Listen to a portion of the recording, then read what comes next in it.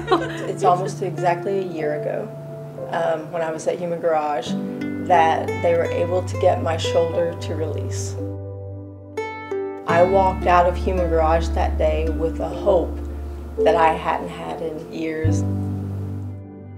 I've worked in high tech for 21 years, and something else was calling me, more on the artistic side.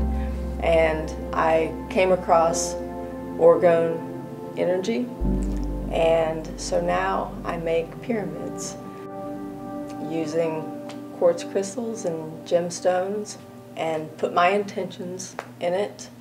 The orgone energy actually transmutes EMF radiation. So any negative radiation, any negative energy, it transmutes it into positive.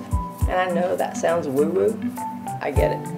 But one can imagine going through 8 years of medical ups and downs, for the most part down. I did have to find, what's going to make me happy? Like, what can I do? And so now I have about 20 pyramids in my home, and I've given 7 friends pyramids, and they all love them. They wouldn't give them away for anything. So I think they're worth their weight in gold.